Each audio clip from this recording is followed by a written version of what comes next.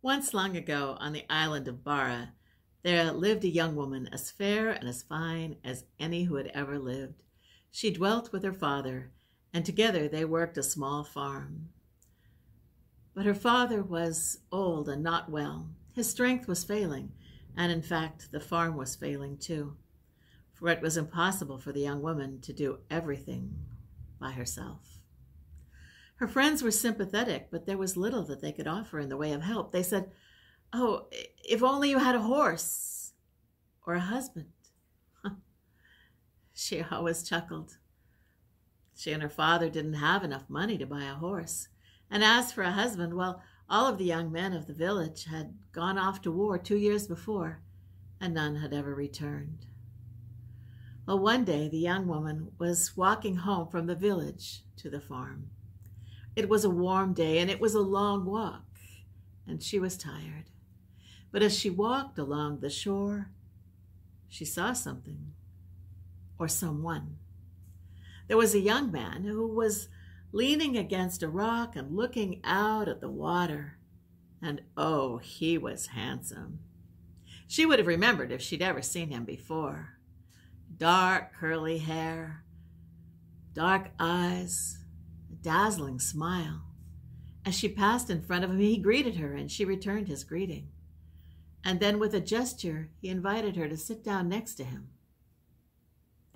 As I said, it was a warm day and a long walk, and he was very handsome.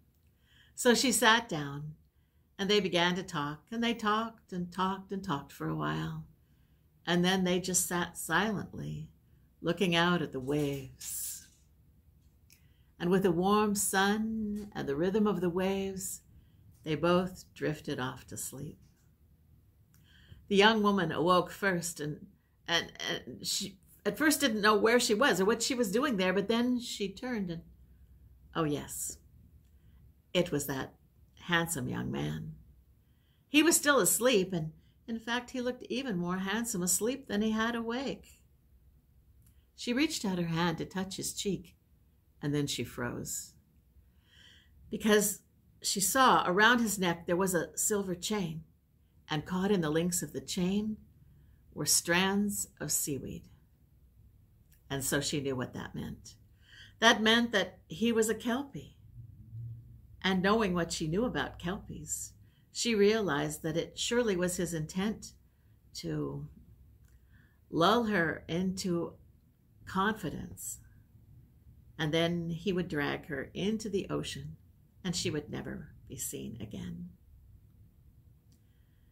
Well, in an instant, she made a decision, and she lifted up that chain, and she slipped it over his head, and just like that, he changed into his other form, that of a horse. A very handsome horse, a very handsome black horse. And that gave her an idea. So she mounted the horse and rode back to the village and up on a hill where she came to the cottage of the spaewife. And when the spaewife opened her door and saw the lass standing there with a horse at her side, she knew immediately what the situation was. And she said, "Have you come for advice? What do you wish?" And the young woman said, "Can I keep him? I could certainly use the work of a horse around my small farm. Can I keep him?" The spaewife considered for a few moments and then said, "Yes, you can. You can take him with you and keep him there for a year and a day. But at the end of that time, you must return him to his other form, for to keep him longer than that would be dangerous for both of you." Well, the lass agreed, and she took the Kelpie, the horse, home. Well, the next 12 months were wonderful. The horse proved to be strong and hard-working and tireless, and together they cleared a field and plowed and planted and harvested, and the farm was saved. Every night after a long day of work, the lass would brush the sleek coat of that horse and would feed him as well as she fed herself. And then often she would just stay there for a time.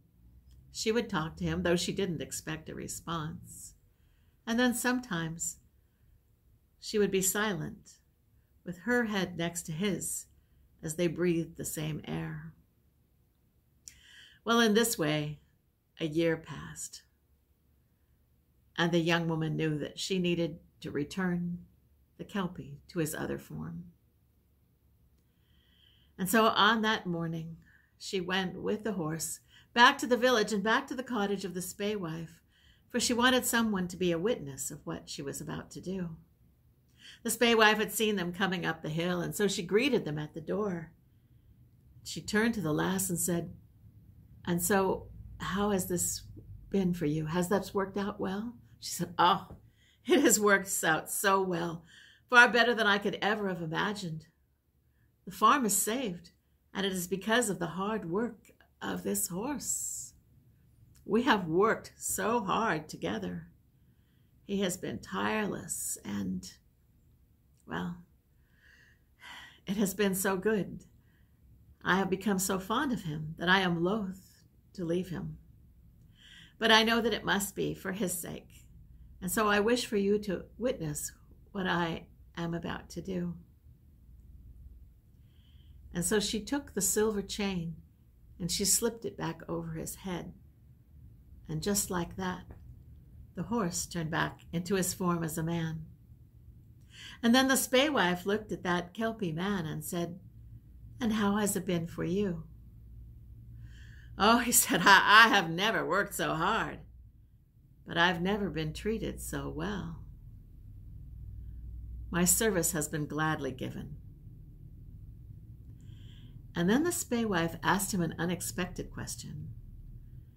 She said, "And so, if you could choose, would you choose to return to your form as a horse and go back into the waves?